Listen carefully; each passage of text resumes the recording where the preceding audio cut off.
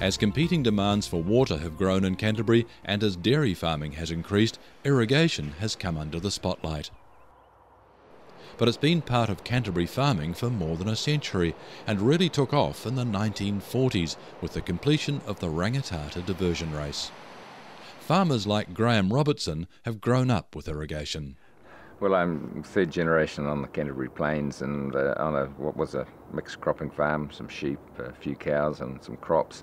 We got quite involved in my farming career with more intensive cropping, and then about 10 years ago we diversified in part of the farm into dairying, and that business has grown a bit over the last decade.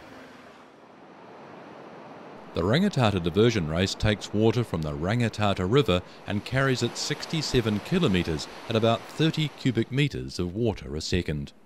Still New Zealand's largest irrigation project, the RDR supplies 3 irrigation schemes that together bring water to 66,000 hectares.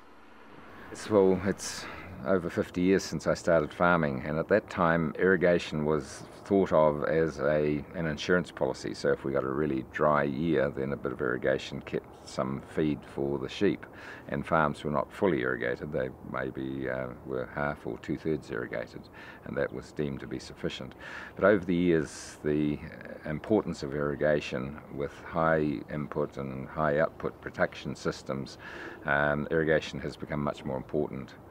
And the means of application of water has changed over the years. So we've gone from flood irrigation through travelling irrigators, rotor-rainers and guns and so forth.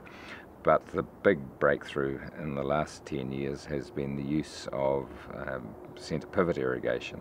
And the advantages there are very even distribution, and we're using about half as much water, probably less than half compared to a border dike flood irrigation system, and guns and rotor-rainers. They are just so incredibly efficient.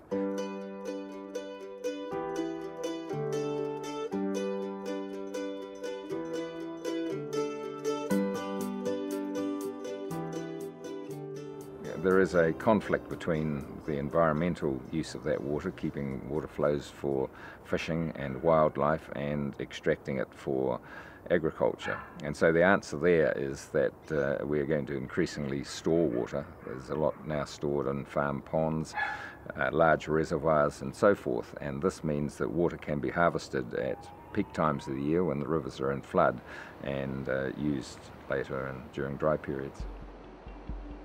If we are to continue farming, we have to meet environmental regulations and objectives that we can't pollute, we can't destroy environmental values, and so farmers now are extremely conscious about maintaining environmental standards, and that's an absolutely massive change in the last 50 years.